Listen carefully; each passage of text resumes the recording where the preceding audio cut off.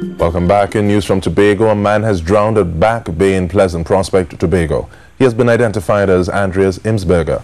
He's said to have originally been from Germany but has lived in Tobago for more than a decade. According to 3 witnesses to the incident, Mr. Imsberger went swimming at around 1 o'clock.